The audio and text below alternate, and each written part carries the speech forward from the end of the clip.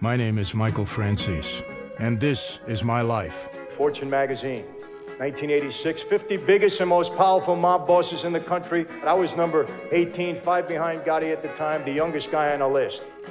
Today, some 25 years later, out of that list of 50, 44 of them are dead. By the early 80s, he and his crew had established a mythical reputation. It's no coincidence there's a character named after him in the movie Goodfellas. My father didn't want me to be a mobster. He wanted me to be a doctor. When Dad was sentenced to 50 years in prison, I knew he would die in jail if I didn't help him out. He asked me one question: if you ever had to kill somebody, could you do it? And that's how the mob life started for me. I love my father, and if becoming a made man would help him get out of prison, I wouldn't hesitate. I was making millions for the family, and in 1980, the boss made me a capo regime. When Dad made parole, he started grooming me to be the boss of the Colombo family. Who's that girl?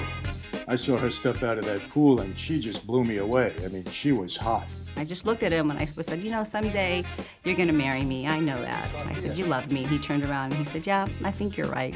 Michael Franzese is not the first member of his father's crime family to go into the motion picture business. Organized crime as its own handsome young prince. He says he doesn't have $14 million. He doesn't. He has about $50 million. It would seem that Michael Franzese is unfortunately following in the footsteps of his father. You are the youngest, richest mafia don in the United States. It's absolutely untrue. When I first walked away, it was extremely difficult for me. I mean, I felt like I betrayed my oath.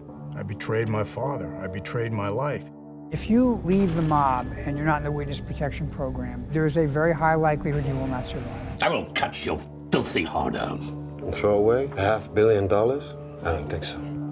Michael Franzese's career as a movie producer was interrupted, and he was in handcuffs. Franzese has yet to testify against any mafia boss, and he hasn't paid a dime. This could be 4 years, this could be 5 years. I don't know. You don't know until they come home, really. So I knew that I had to return to my passion and my heart, and that was dance. By the time I was 34 years old, I had been arrested and went to trial 4 times. They even arrested Cammy to try to squeeze me, and that was devastating. I can honestly say that was the absolute worst night of my life. This might help you out. This time, I really believed that I was going to lose everything. My mother-in-law started to get to me a little bit. She says, you know, you're a sinner. There's forgiveness at the foot of the cross. I was completely drawn to the qualities Jesus possessed as a man. I came to realize that Jesus was truly a man's man, and he inspired me to turn my life around. But it was a real challenge for me to change not only my mind, but my heart, from that of a made man to that of a real man. It didn't happen overnight. My name is Michael Franzese, and this is my story. I'd either be dead or in prison. Told in an exciting new way. And I'm here to give praise to my Lord and Savior. Interviews. You come to faith. You don't forget who you were at one time. Through dance. You either leave this life in a coffin, archival footage, or a witness protection program. Animation. Obviously, I've done neither.